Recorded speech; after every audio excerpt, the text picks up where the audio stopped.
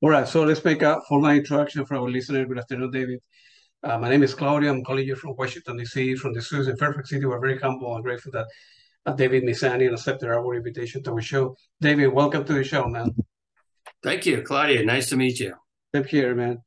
We've been living from the last 2 years with COVID. Some people believe in the vaccine, some people don't. Affected millions of people all over the world. And I want to know you know, if you were affected or, if any of the family member were affected. If you're a touring musician, you cannot tour, so people were stay at home. For some people, were was a productive period. For others, weren't. And how you holding up? And Yeah, it's been it's a very strange time, that's for sure. I do know a few people that passed away from it. It hasn't really impacted me or my family at all. Um, Ironically, I had planned to lock myself away during the year 2020, coincidentally, because in 2019, we had traveled all over the world filming all these different concerts with Alan Parsons and with Justin Hayward. And so I had a lot of work a backlog of work that I was going to have to do editing these concert movies together. And the only way I could do it was be if I just sort of locked myself away in my production facility at my house. I have a state-of-the-art thing where I can do editing and recording and everything here. So I had planned to stay home anyway for about a year and get all these concert films done. And then the actual pandemic hit. So it didn't really affect me too much. In fact, I ended up getting a lot busier because a lot of bands were no longer able to tour. So they were requesting virtual internet type musical projects that we could record and broadcast over the internet during the time when they couldn't tour. So I actually got more work during this time. yeah, But it's been quite an ordeal, I know, for a lot of people. Very serious illnesses, and it's difficult for people to deal with this. yeah, it's too bad, man. Very, very lucky to be alive to begin with, And Oh yeah, for me, as I mentioned before, it was a way to look what was important to me. I'm a computer scientist. That's my day job, and I yeah, do this for fun. And I was going very fast in my life, doing a lot of stuff that wasn't happy, but I wasn't thinking about it. And then all of a sudden, I thought, well, I may die next week or whatever. So I right. better start doing the stuff that I really like. That music has always been my passion. I have a huge music collection, about between CDs and vinyl, Blu-ray, over 7,000.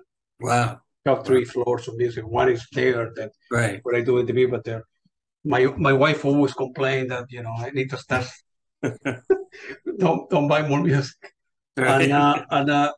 and I thought, I put the range together, and then I began calling people, and it has been great for me, a great experience. I never thought I would be able to get a whole of people like yourself, or people from Genesis, people from Toto, and many electronic musician guys or girls. So I'm very, very fortunate, that I've been able to do it.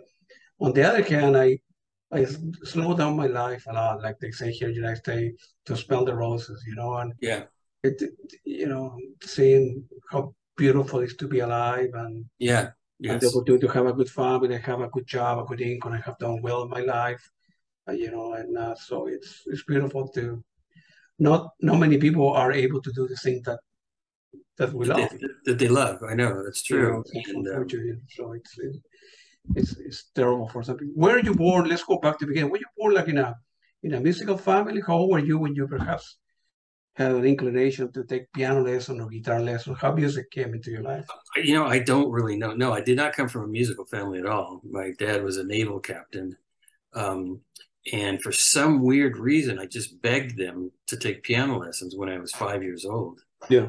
And I pestered them apparently. I don't know why. But I started classical piano training when I was five.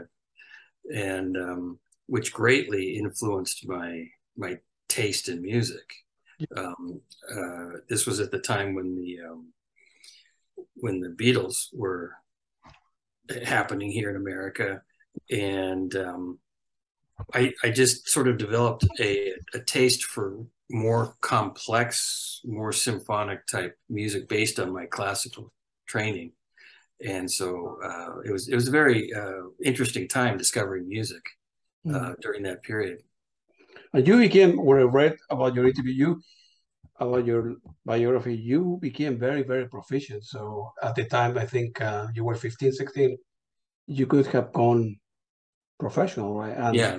then maybe all the stuff you did after that, like film production or film scoring and progressive stuff, perhaps could have happened. So it, in a way, was a turn in your life, I don't know, for the better or for the worse, depending on your point of view, but it allowed you to do a lot of more stuff, you know, so.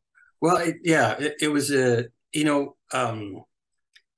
I was asked to become professional when I was 15, and I frankly I didn't really want to practice 4 hours a day, which I would have had to have done, and really, I wanted to play baseball and be with my friends and things, and it would have been a big commitment on my part. And the other thing was I was kind of confused about music. I was on the one hand, I could play Bach, Beethoven, Chopin very proficiently, but I enjoyed rock music, which I knew intellectually was a little bit not quite as artistic.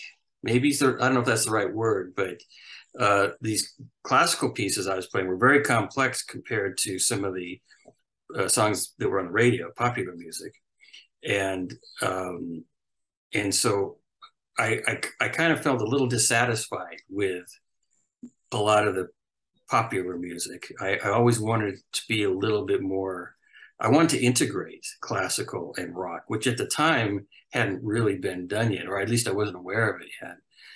But then pretty soon people started doing it, and that's when I kind of got interested in music.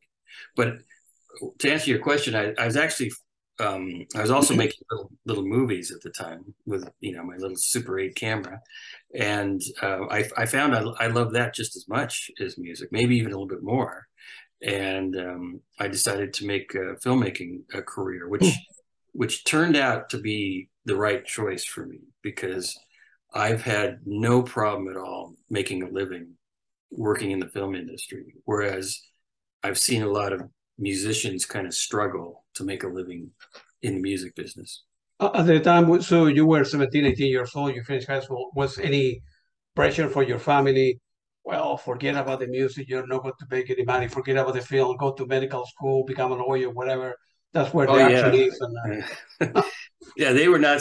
Well, I can't say they weren't supportive. They were supportive, but they were probably a little disappointed that I would have pursued either one of those things. Music and film wasn't quite the profession that I don't think that my parents wanted me to do. But I thought at the time, I really wrestled with it. I thought maybe I should get a normal job and just keep these as hobbies. But then I thought, you know what, we're only here once. Why not just do the very thing that you love, And I've been blessed and lucky beyond, my wildest dreams. Yeah, in life, sometimes I think you need to do what your inner selves tell you to. I mean, for me, in my opinion, right?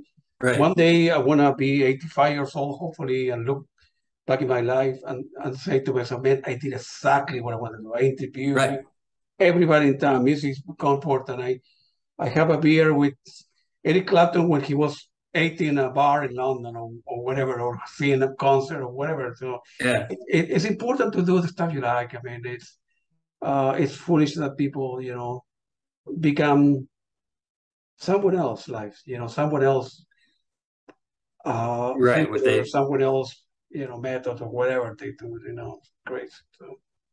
Right, exactly.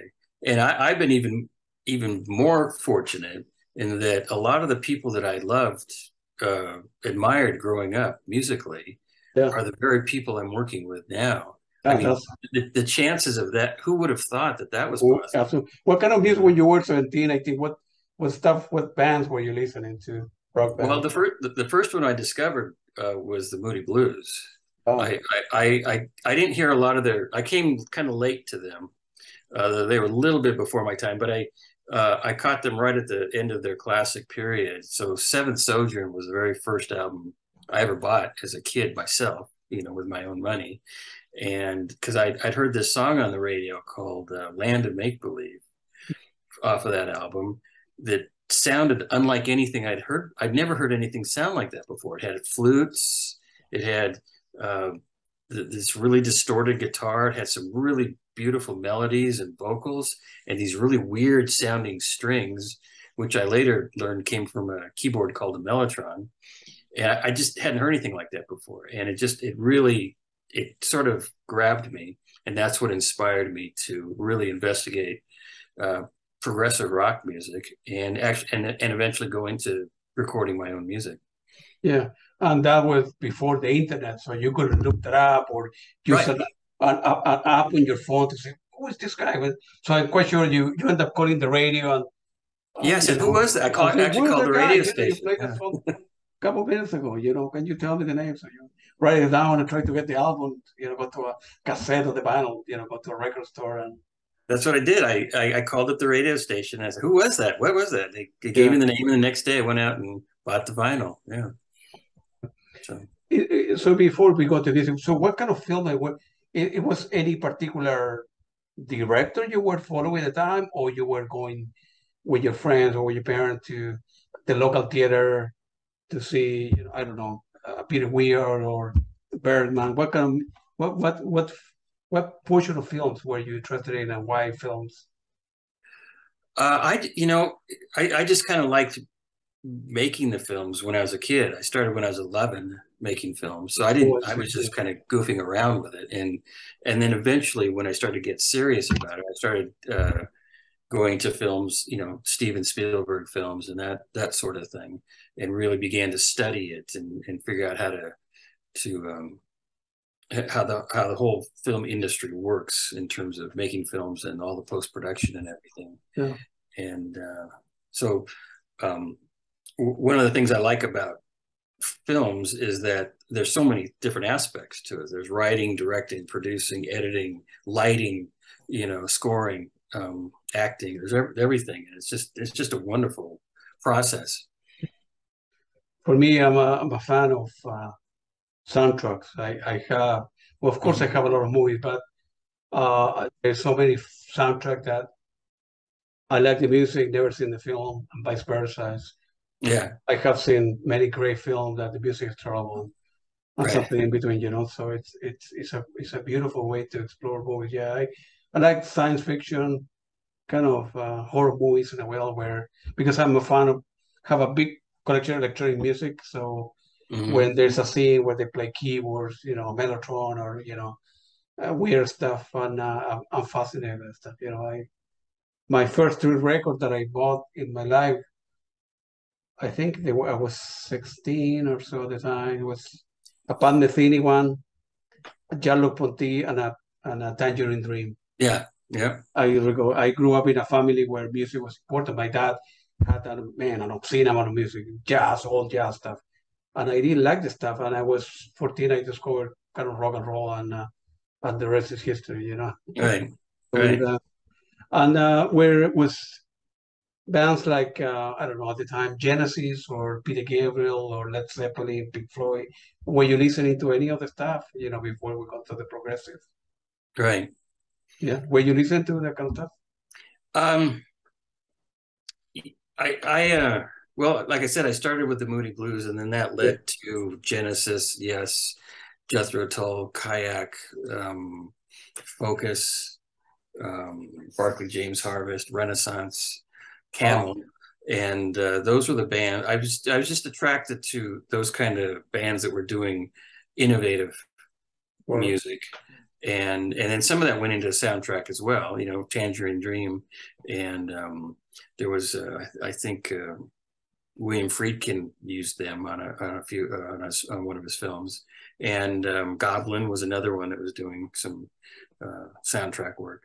So it just all kind of all came together and made it. There was this magical world of music that was out there, where it just seemed like people were really into experimenting and trying to just make rock music really innovative and really amazing. Right. You could have stayed kind of in the film industry, you know, producing, recording, fixing videos, doing stuff for people, Mm-hmm. and make a good living. But eventually, said, well, I've been listening to all these progressive rock band. Maybe I should put an album together, right? So that was the beginning of Tales of Heroes and Lovers. So feel free to elaborate how the idea came, writing the track, finding a record label deal, and then put it out there. Yeah, let's see, I got it right. Yeah, this one right here. All right, yeah, that's a beautiful. Yeah, that was what that album came out of frustration. I'll tell you what happened. I had gone to film school, so I was already working in the film industry, but I had this desire that I wanted to also try to put out music. I wanted to do both. And at the time, unfortunately, this was the early 1980s, and I was writing these progressive rock, you know, epic pieces and trying to shop them around to different record companies, and nobody wanted them. They just, you know, at the time, I think the Knack was the big band here in Los Angeles, and they weren't signing anything that was remotely progressive at all. And you had, in those days, this was pre-internet, you couldn't record your own stuff. You couldn't really put it out. You had to get a record deal, and nobody wanted it, you know. And then there was disco and punk and new wave, and it just seemed like nobody wanted my stuff. So I went ahead and recorded this myself and just put it out myself. And of course, it didn't really do anything, but it was a good learning experience. And I did do a music video for one of the songs because I had access to all the film equipment where I was working, and the video got played all over the place. It was on MTV, and it just seemed like, you know, I was going to be destined to sort of combine music and film, you know, at some point in my life. Right. But yeah, so that, like I said, that album came out of frustration. I just couldn't. I had to just do it myself because nobody else wanted to. Well, you were a musician for 16 years, right? Up till 16, where that was part of your life, right? So that doesn't go away, right? You were postponing the stuff a little bit, but eventually, inside your head, there's a clash and say, man, yeah, I like film score, I do okay financially, but I really like music too, you know. So and MTV was, you know, the right place at the time to put it together. And then I read that that video got attention to different bands, and I think Three Dog Night ended up calling you and say, "Can you put something together for us?" Right? Yeah. Three Dog Night, which of course was a legendary band. They'd just done some new recordings, and so I ended up as one of my first directing jobs was directing their a music video for one of their songs. But that resulted from them seeing the "It's Driving Me Crazy" video from that album. Yeah, and then so music wise, now you were great, you know, engaged with different, you know, people that were playing music and different rock band. You had the opportunity to show your first album around and say, well, not only I can do videos and good quality videos, but also I'm a musician, you know, would you like to listen to my stuff?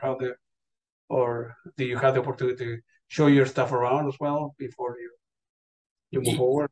Yeah, I mean, you have to understand, during this whole time, I'm working full time in the film business. So the music stuff was really on the side and free time, and any free time that I had.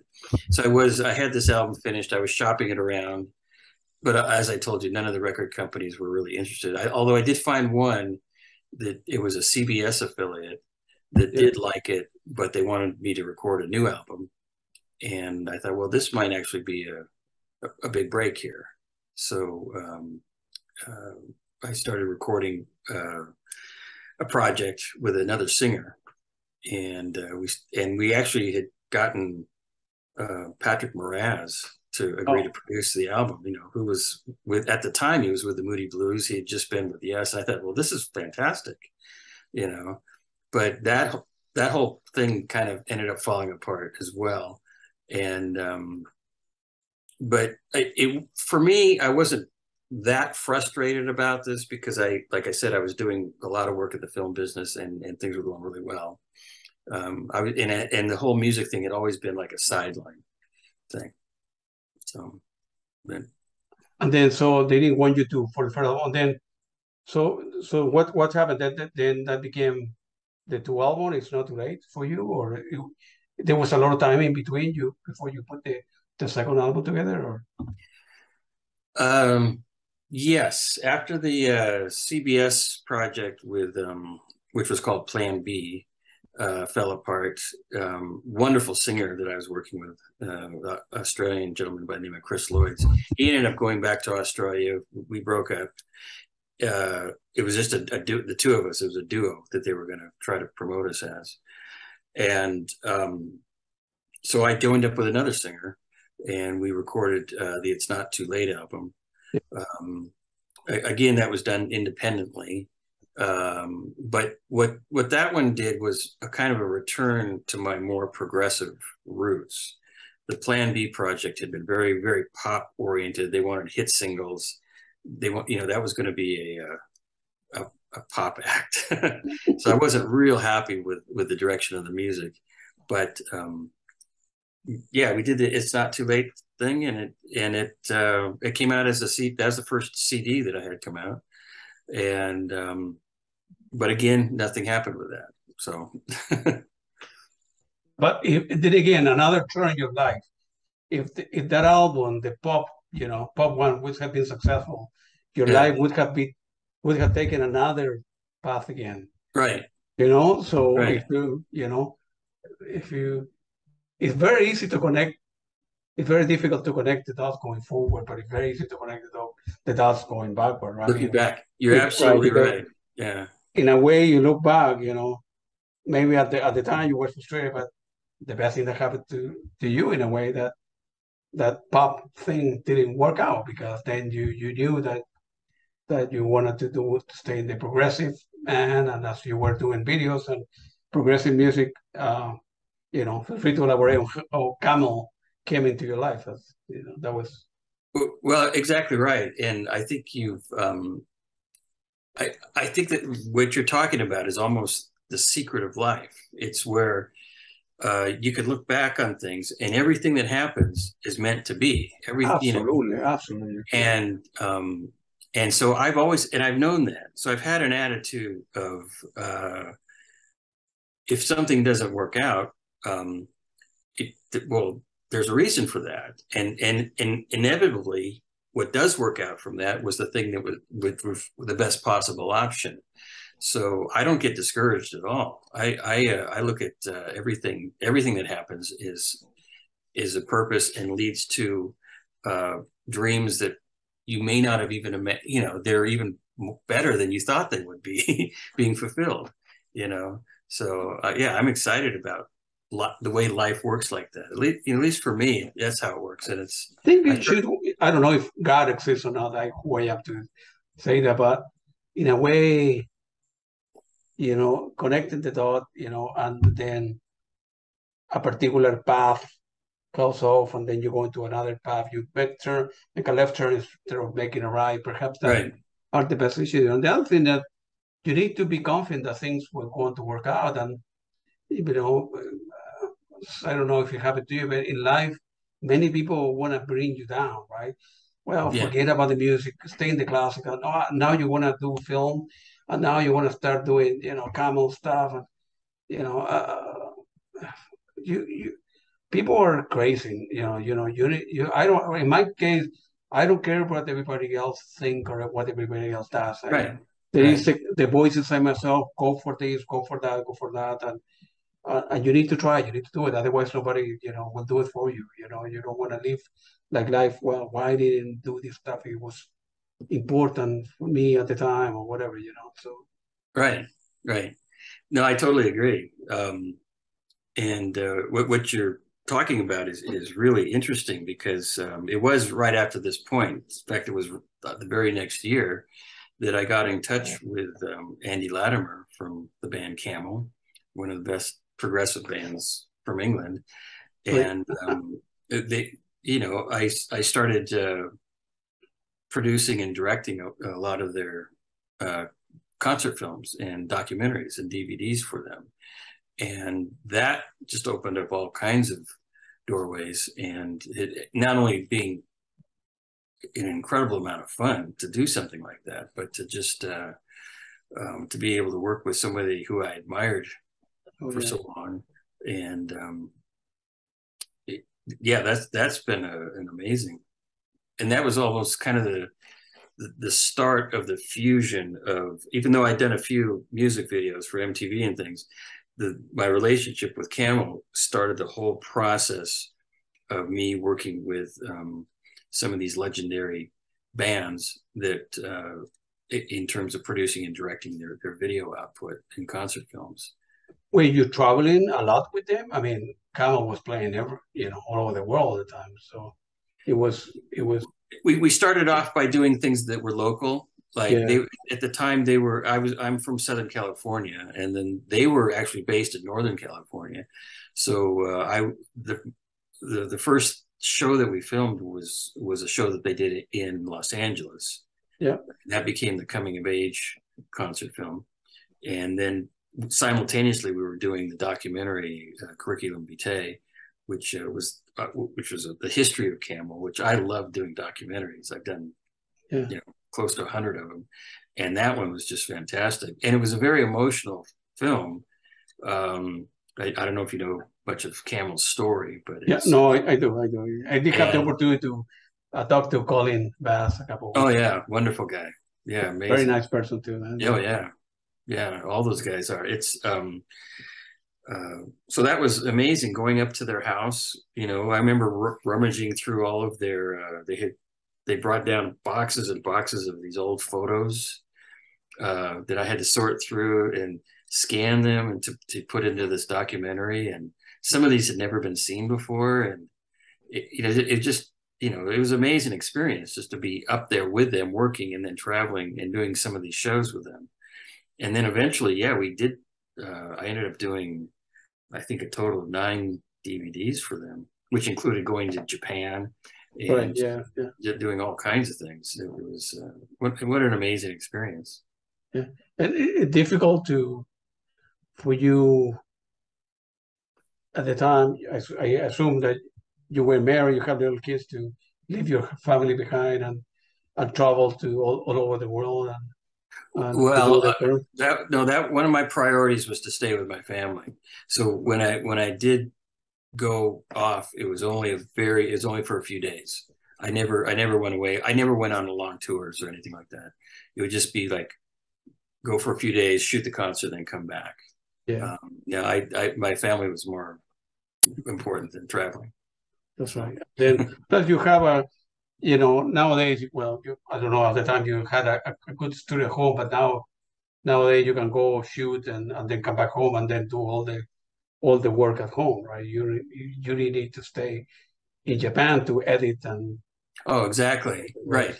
So I mean, just that's a whole nother subject, and you're probably very familiar with this. It's just the whole transformation of technology since I started. I mean, the first movie I did was on film. We shot it on film.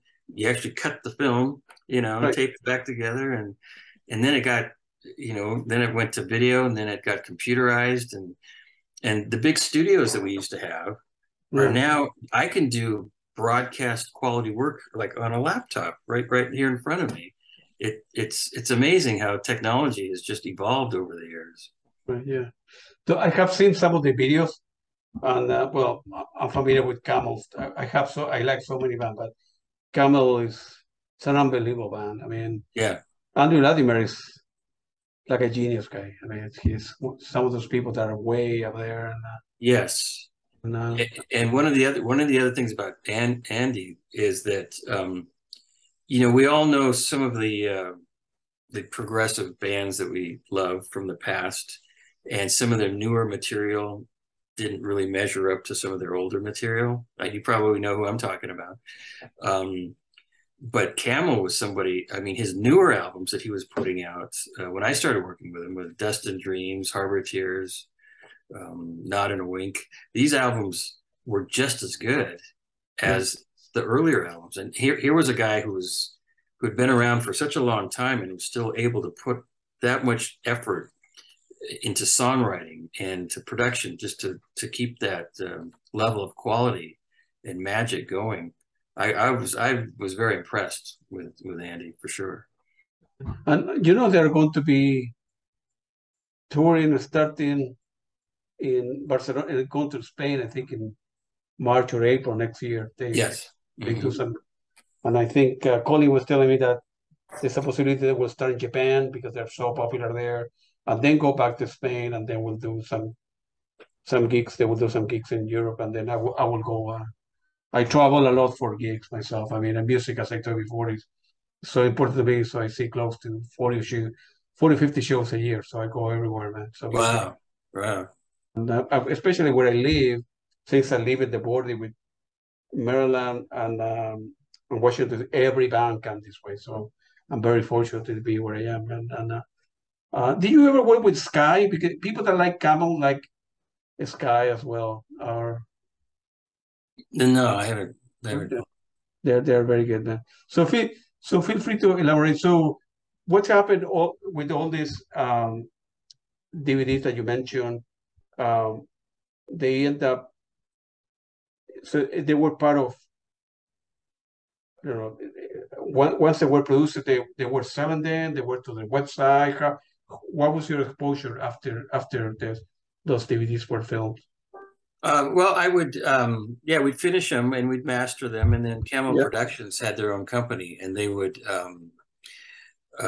distribute them. You could get them off of their website. See, I started right before the internet happened with Camel, and originally they would sell stuff through a newsletter, and then as soon as the internet came along, they of course got rid of the newsletter and just were able to sell things directly over off of their website, and then you could get them from Amazon. You could buy them at the shows. It was a really good way for people to get a hold of these concerts that they may have missed. Yeah, gotcha.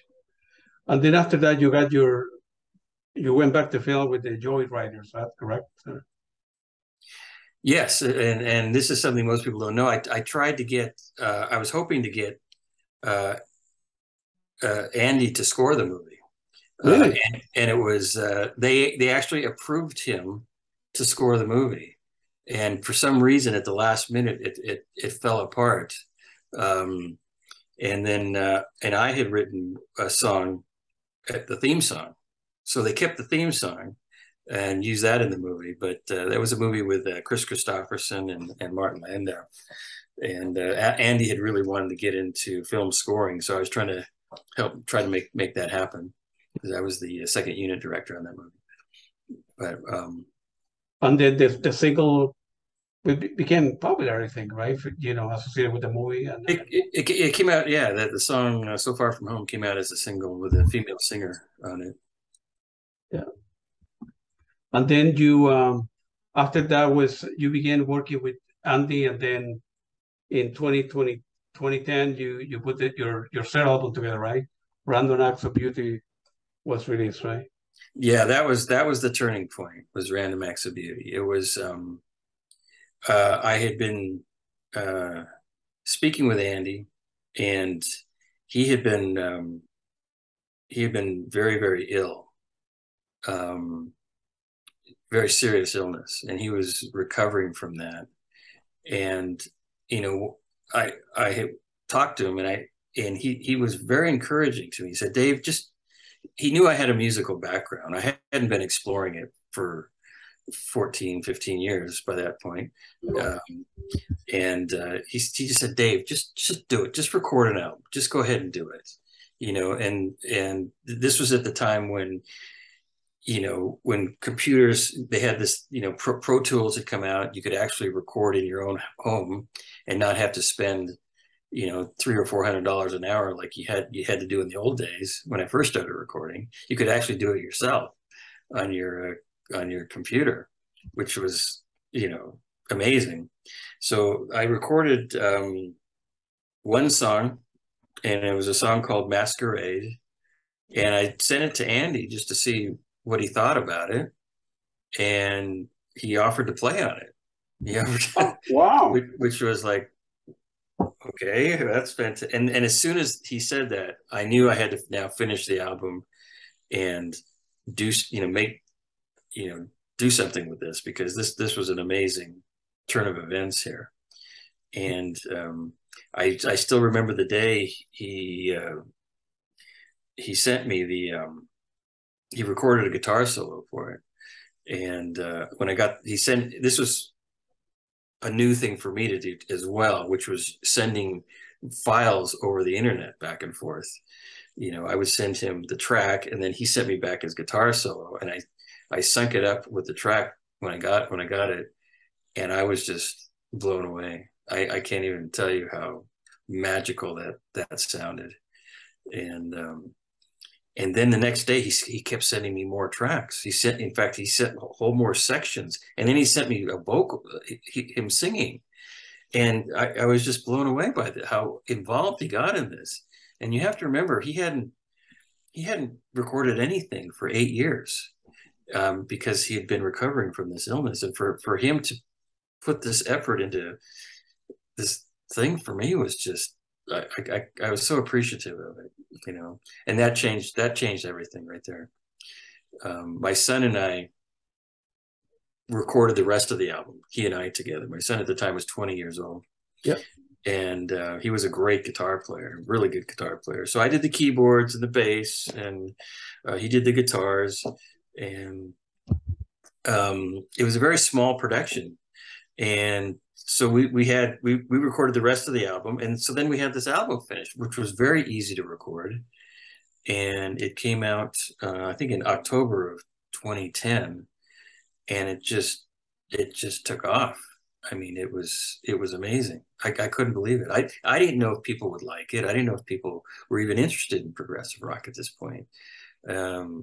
I didn't, you know, because I hadn't been following. It'd been so long since I'd actually done anything. I hadn't really been following the musical trends. But apparently, progressive rock had made a resurgence, you know, with bands like, you know, whatever bands were coming out at that time. What was your idea, to tour with the band, or you were happy with just release it to the public and see how sales will go and make a little bit of money for sales? Or I was open to touring it, but what happened, what always seems to happen, is I got really busy in the film business, and I had to make a choice. It just and some of the stuff I was doing in the film business was very exciting, and it just never seemed to be there. There was never a time. So I still haven't toured yet. Ever since I've sort of gotten back into the music business. A lot of people would like me to, but I'm busier now than ever. So I don't know how that's going to come about. I don't know. Maybe one day. Well, it's a good problem to have, though. You know, if you're making money and you have work and you're busy, that's good for you.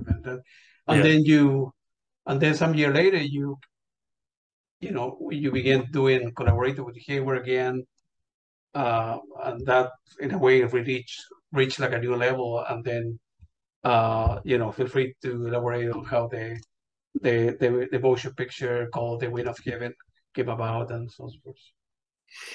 Yeah. So what happened after Random Acts of Beauty came out, I was thinking, well, this is great. I can now, if I don't have time to tour, at least I can start recording albums on a regular basis now. But then I started working with Justin Hayward, who was the guy who originally inspired me to go into the music business in the first place, back in when I was a 13-year-old kid.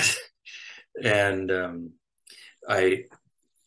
we shot one of his, I filmed one of his concerts. Actually, the booking agent for the Moody Blues was familiar with the work that I had done for Camel. Wow. So they had seen the Camel videos and were impressed by them, and asked me to do something with the Moody Blues. And we ended up doing a Justin Hayward solo show, which was titled Spirits Live, which we filmed in Atlanta. Yep. And now by this time, my family was all grown, and so I could now travel freely. And so I followed Justin on the last part. It was his first solo tour, and it was his first tour that he had done as kind of an acoustic act. And so I was able to follow him from Washington, D.C. all the way down to Atlanta and film a lot of the behind the scenes things. And then we filmed the very last show of the tour in Atlanta, and that became the Spirits Live Blu-ray. And it also became a PBS television special. And then I did a documentary on the behind the scenes of on the road for the tour. And then things just got crazy after that. I mean, if you do a PBS documentary and behind the scenes and playing with Hayward, and that, if you were busy before, now you became very, very busy. Oh, now it was insane. Yeah. Now you need a secretary to answer your email, yes. Picking up the phone, because you were busier than ever. Yeah, we did. Well, because it was picked up by PBS, the PBS television network, they wanted some more videos that they could use in their fundraising. So I did 2 more videos for Justin Hayward, and those had to come out very, very quickly. We did a documentary which won an award on the sort of the history of Nights in White Satin, his classic song, and another concert video, and then he wanted to do another video after that. We shot another concert in Florida the following year. And that was at the time when we were getting ready to do this. We're in the planning stages of doing a movie called The Wind of Heaven, which is the Justin Hayward Wind of Heaven. Right. Yeah. And so I had, started writing a song for the theme for this movie, and Justin agreed to co-write it with me and then perform it. And he recorded it, and then that song got put onto the Florida concert DVD, and we did a very elaborate music video for that song as well. And we had a world premiere of it in Boston, and it was just one thing after another. But Justin, it was an amazing man, just wonderful man. I mean, well, you can tell by the types of songs that he writes. What a wonderful guy, what a wonderful heart he has. And a person who writes that type of music cannot be a bad person, right. Arrogant person or whatever. Right. So, right. It takes a special person to write special songs, I suppose. Well, I'll tell you what, you run the risk when you end up meeting or work, in my case, meeting and working with your heroes, you run the risk of them maybe not being the type of person you thought that they were. But I can honestly say that both Andy Latimer and Justin Hayward were, and now Steve Hackett and other people I'm working with, all of these people are just amazing people. They're just, and Alan Parsons is just, I'm amazed. I'm very lucky that the people that I admired when I was a kid, all turned out to be wonderful people. I know exactly when what you mean. And with Steve Hackett, and I remember during the pandemic, I was putting the radio together, and I began calling people. Nobody was replying back, and I exchanged a couple emails with Steve Hackett. I said, well, I want to do something good in the world. Let me put it to you this way. And you know, I own all the music I'm playing on the radio. I'm paying music rights uh, to organization United States. I It's not bootleg. I own the stuff because I have good collection. I want to put like a nice interface. I would never charge a penny for any of the radio. I would never have an advertisement on the radio. Mm-hmm. They're going to be 24-hour days. So whether you are in Tokyo or in Buenos Aires, Argentina, you can listen to good music in any of the radios. I'm broadcasting a better quality of Spotify. Yeah. And I want to start interviewing with people. And he said, "Well, you pay for everything. What's the catch here?" No, there's no catch. I do Right. it because that's my passion, my part-time job. I have a Right. well-paid job during the day, and I wanted to do it to create in a way a music legacy. At the time, he was my first interview, and I said, yeah, "Okay, let's go for it." Yeah. And then I don't know what the second, but the third interview was with another guy from Genesis. Used to be with Genesis before Steve was Anthony Phillips. Oh yeah. Uh-huh. And then number four was Annie Haslam. I see a Right. nice poster that you have. And the rest is history. I got lucky on the way.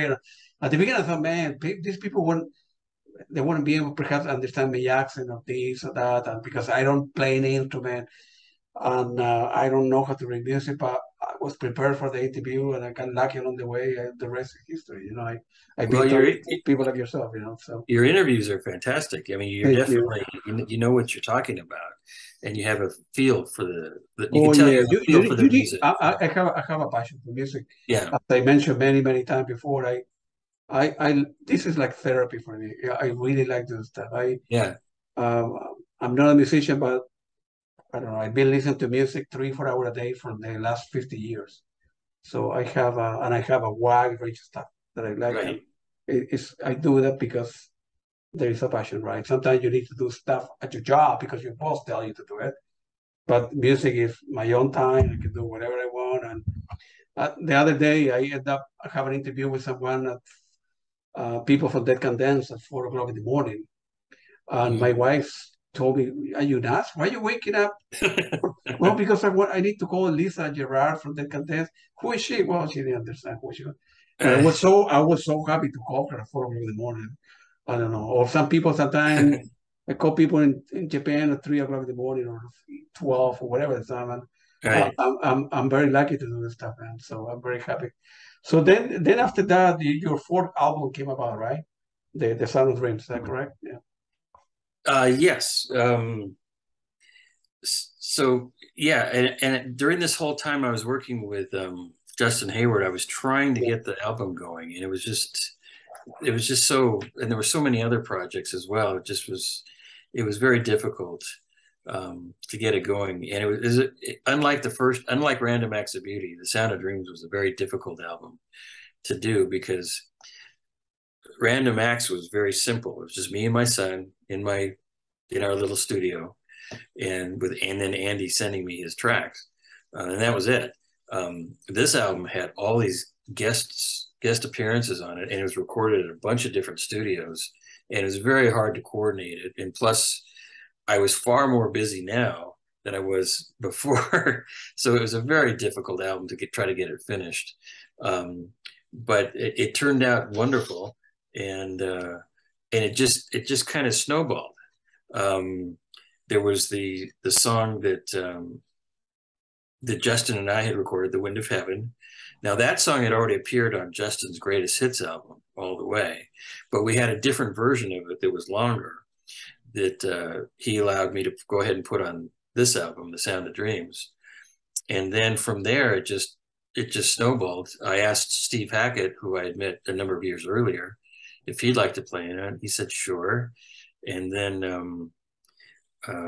there was a drummer by the name of Jeff O'Keefe who knew Annie Haslam, and so he put me in touch with Annie Haslam, and I asked her if she wanted to appear on it, and she said yes.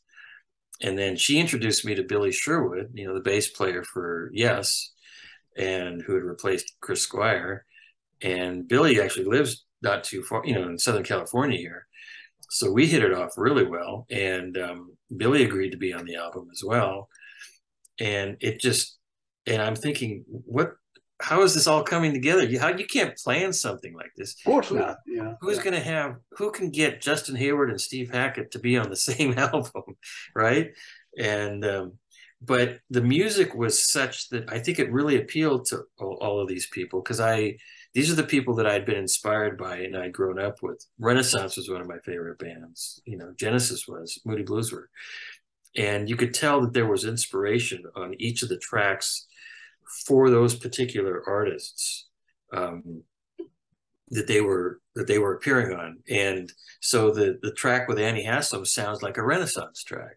The thing that Billy plays bass on sounds like a Yes track, And then by this time, and we had met, I had met Alan Parsons. Now I'd known Alan Parsons a while. I'd actually met him before I had started working with Justin Hayward, but now we were working with Alan Parsons, and that just, if I thought I was busy before, it just went crazy. And but his lead singer, PJ Olson, who's been with Alan Parsons for 20 years, he's as the lead vocalist, agreed to sing on the album as well. He's got this amazing voice, and he did this amazing vocal arrangement for the song that he appears on the album, and that got released as the first single and the first video from the album.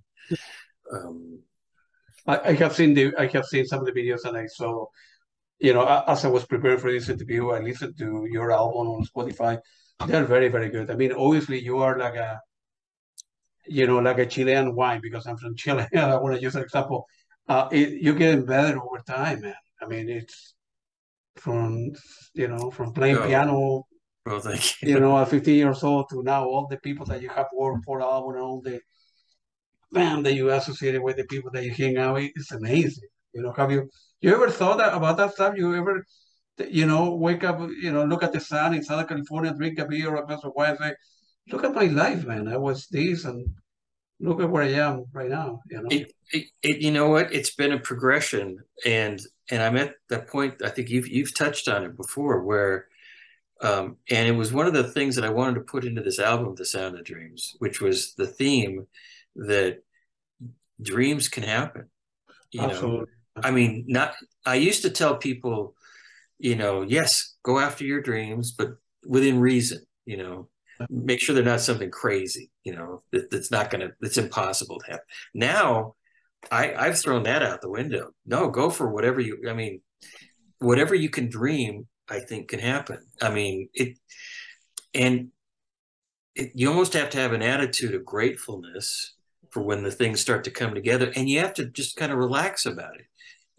I don't even try to make this stuff happen anymore, and it just more stuff keeps happening, and more dreams keep getting fulfilled. There's a line in a song written by a 19-year-old British lad named Justin Hayward. The name of the song is Nights in White Satin, and the line in the song is, just what you want to be, you will be in the end.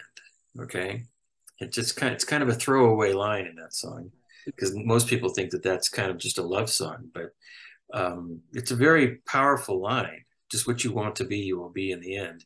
And in this album, Sound of Dreams here, there's a song on here called Hold Back the Rain, and I did a variation on that line, which is whatever we choose, we can achieve.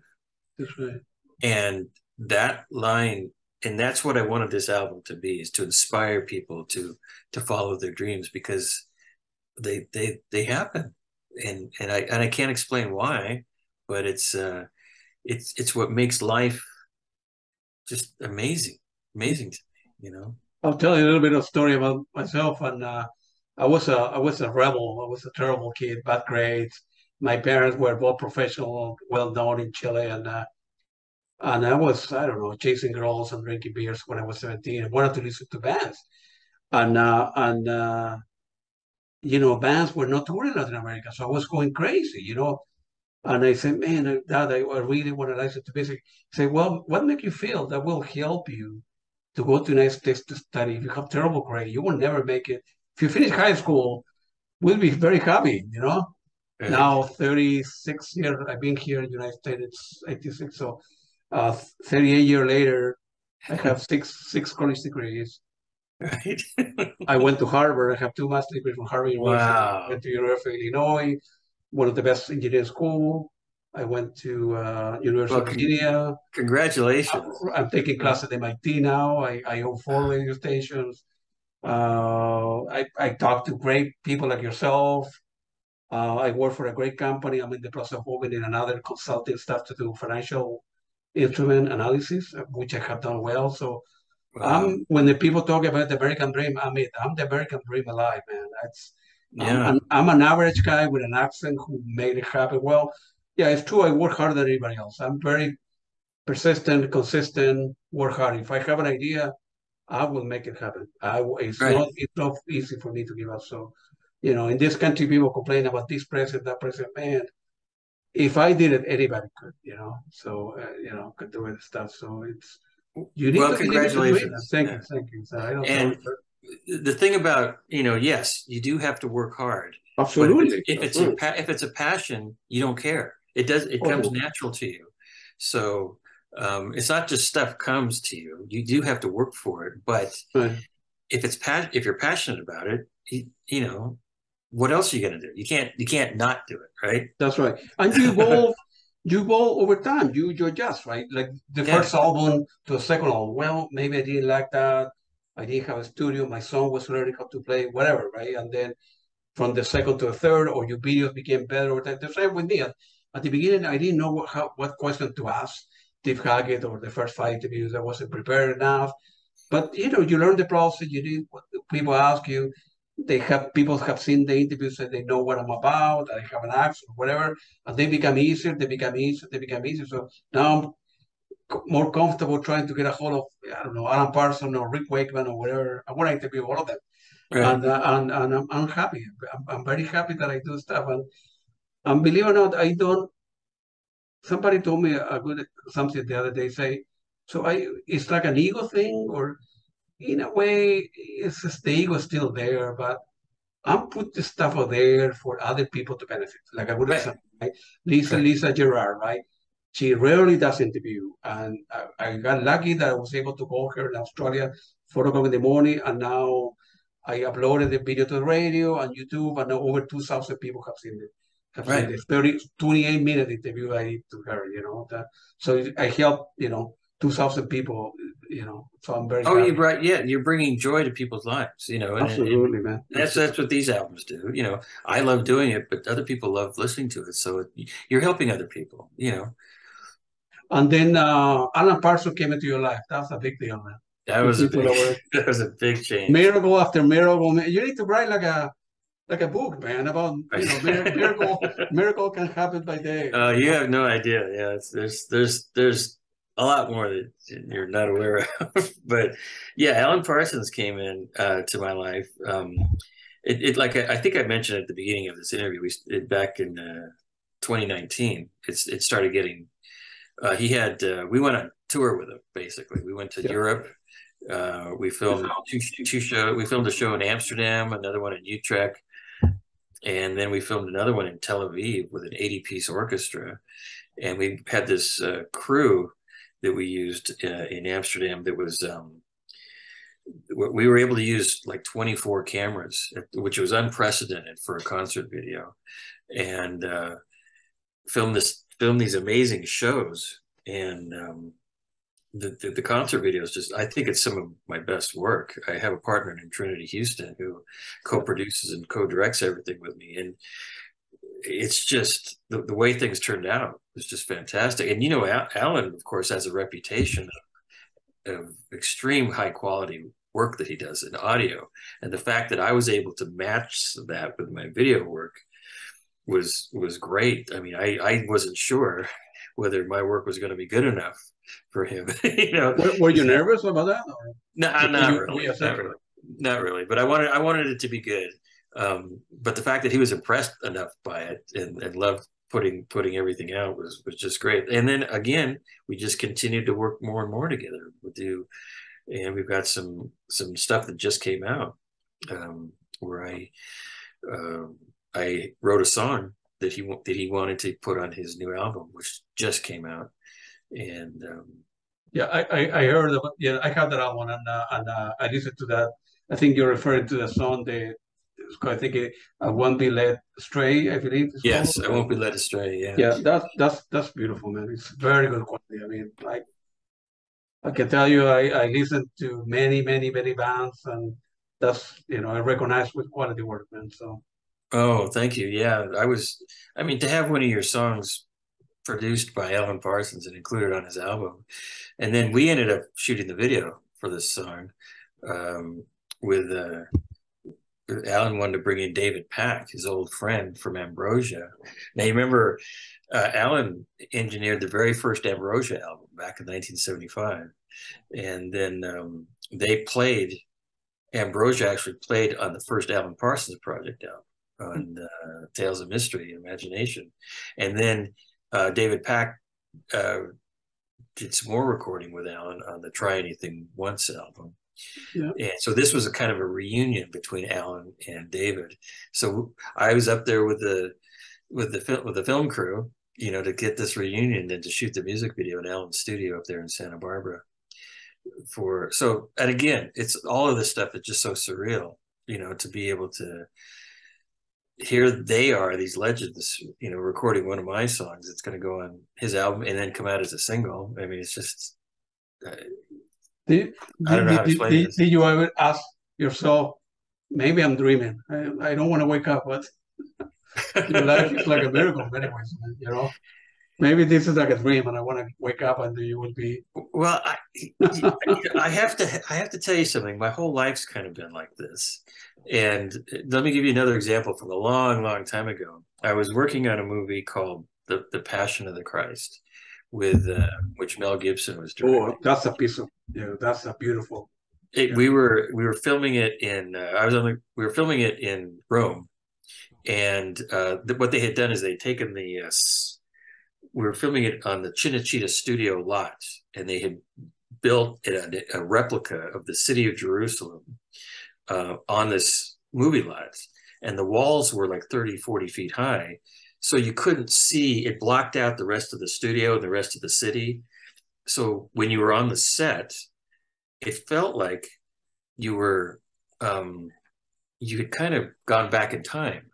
Especially I remember there was one day when we were filming, and they had 500 extras that were in this one scene, and they were all dressed in the costumes of first century Jerusalem. And I had my back to all the camera equipment and the lights, and all I could see was the people, the extras, and the set, which just engulfed everything. And it was so surreal. It literally felt like I had been transported back in time until a centurion walked by on a cell phone, and then suddenly I was snapped back into reality again. But for that brief moment, it felt like a dream. It felt like I knew I was awake, but it felt like I was dreaming. And that's the way a lot of this stuff happens for me. It's been one events like this over and over again, where I know I'm awake, but it just doesn't seem like it. Maybe you should look into what they're called lucid dreaming. Yes, I know about lucid dreaming. Yeah, there's like a dream within a dream. So the music, the movie's unbelievable. Yeah, I know. I have seen the movie all the time, and the soundtrack is unbelievable too. Somehow Mel Gibson, I think, got like a bad rep. He makes some comment about this or that way up to criticize, but he's a very good person for what I heard. Of course, I never met the guy, but I don't know. I mean, everybody has opinions. I can vouch for the fact that he's a very nice person. I just had lunch with him a couple of weeks ago, and he's not what I think a lot of people try to portray him to be. He's human, but he's a great artist. He knows his craft. Oh, very good, yeah. Oh my, he is one amazingly talented filmmaker. That's for sure. And are you a religious person at all, or I don't know if you follow any? Well, I try to keep. I mean, you can tell by my music that there's maybe a spiritual element to the music or the melodies. You can kind of tell that. I try to weave inspiring I try to be inspiring with my writing, and I try to I just I really would like I don't want to do anything that has a negative impact on people, Yeah. if that makes sense, you know. So I try to be very careful with I feel I have a responsibility with my writing, and I want to be able to, on the projects that I do, that that I don't want to leave a negative impact on this world, you know. A good question. I'm going to be seeing Roy Waters on Tuesday. I have seen Roy Waters many times. Of course, he's a very well-known person, and the band where he's coming from is very. What's your take on musician taking politics into the shows? And what's your take? Should they do it? Shouldn't do it? I don't know. What do you think about it?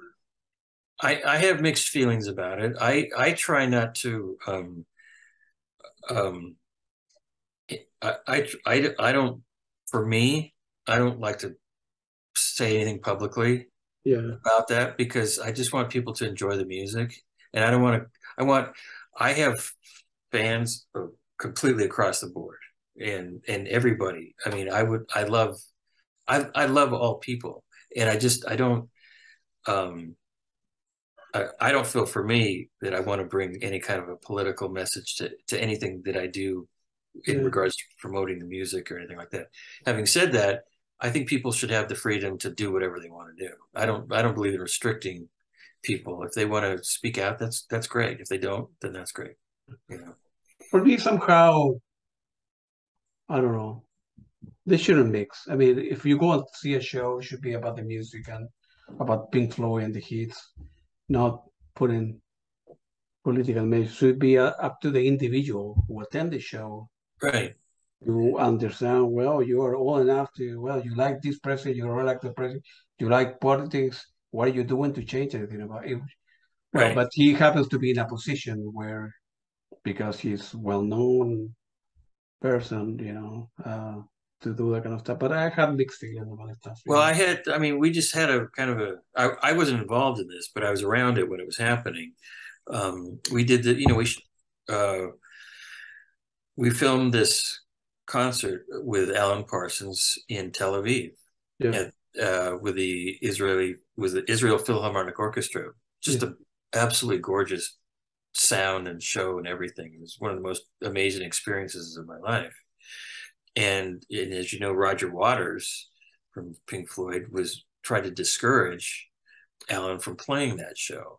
And it was, and Alan just said, look, music can bring people together. Just, you can't restrict. We'll play for anybody. You know, it doesn't, you shouldn't be limiting where music goes. And so, you know, I can understand people's feelings about things, but it's, I think it's best. I think your attitude, I think, is the best way. Just let people enjoy the music. That's right. Well, if, look at, I don't know what music come from or what it is, but for me, take me places. I put my headphone, I drink a beer or whatever, and I go places with music, whether it's your type of music or other band music, because I listen to a lot of stuff, and it can bring happiness to me. I don't know. Look at the mess in Ukraine. If it were up to me, I will bring a lot of records and CDs to put in and say, okay, please listen to 4 hours of the stuff, and chill out. Chill out, rethink about what you're doing, or killing people or this or that. It's crazy. We live in crazy. More people need good music. That's my motto. No, you're right. The world can be a better place. It's crazy that who Roy the Water is telling Alan Parsons that he could not tour in Tel Aviv because maybe, I don't know, I don't know. I don't want to say this on the recording, but it's music can really bring happiness, man. And it's a beautiful. Where do you think? I mean, you have done great stuff, and you have worked with so many famous people, and you've been very lucky, very fortunate to do well in your life and everything, fall into place. looking back in your life, anything you could have done differently, or? No, I think everything that's happened has led exactly where it should. Yeah. So, like I said, that's why I wasn't, even though I may have been discouraged back in 1982 when I was trying to get a record deal and they were telling me no, that was the right thing that happened back then. You know what I mean? Yeah. So no, I wouldn't have done anything differently. Everything's where it should be right now. Exactly. You know, as a producer and all the people that you work, where you think that in general, what does it take to survive in the music business? It's besides, hard work and dedication, and what other Oh, see, now skills I that don't you have? know. I don't know. See, You did it. well, but I'm not making a living doing music, you see. Well, yeah. And that's a big thing because music is a passion. You know, would I if I had been a musician as my profession, would I have had to compromise the style of music that I write in order to make a living at it? And I don't think I could have done that. I don't think I could, because the whole reason for being or enjoying a certain style of music is to get that emotional feeling you get from it. So when it becomes necessary to do something outside of that, in order to make a living, I think would have been difficult. So I'm very fortunate. In film, I don't care because there's so many different aspects of filming I can do and enjoy all of that.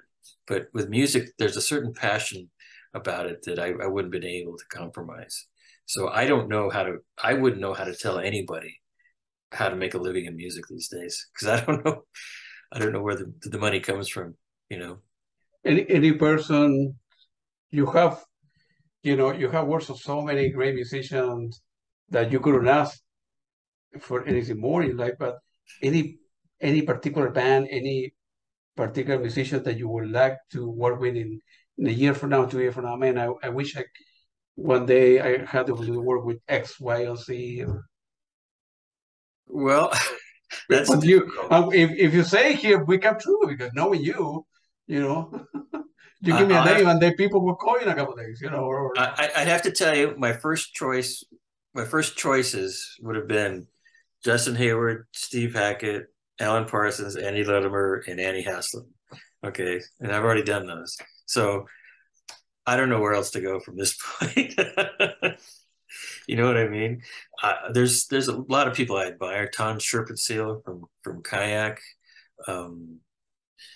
John Lees from Barclay James Harvest. I mean, there's some people I love. I love the band Karnataka. I love the band Moon Safari. I just met the guys from Moon Safari recently, and these are amazing musicians. And so we'll see where this goes. What are you working nowadays? And what is on your desk, on your computer? What if you can? I have there's a movie I'm going to be doing. It's a romantic comedy I'm going to be working on later this year, and then I'm doing some recording as well, and got a few ideas. I'm talking to Justin Hayward and Alan Parsons about a few ideas. So we'll see what happens. But lots of stuff. I mean, it's not going to let out. I'm never going to have time to write that book, right? Well, you need to hire somebody to write for you. Yes. Yeah. If you don't have the time to, man, I will. Hopefully, that's the last question that I have. And you do it so well, man. I'm lucky that I have the opportunity to talk to you. Your life is not my life, like a miracle. So hopefully one day I will be able to visit you, in California, and then we can get a bite to eat. I would love that. Absolutely. And definitely all the people that I will send you a separate email because there's a lot of people that I would love to interview. So if you can put me in touch with, Sure. if I were to you talk to that person, I will put you in touch with that because for me, as I said before, I'm doing this as a passion, and if I create like a musical legacy, as somebody told me on the radio or in YouTube for other people to listen to them and can put up with my accent or whatever, and that's I'm happy to do that. But this gives me a lot of satisfaction for me, believe it or not, man. So. Well, thank you for reaching out, and I enjoyed talking to you. And you're very good at what you do. So keep going, keep doing it. Thank you very much, man. I appreciate it. Have a great afternoon for you, man. All right, you too. Thank you. Thank you. Take care. Right.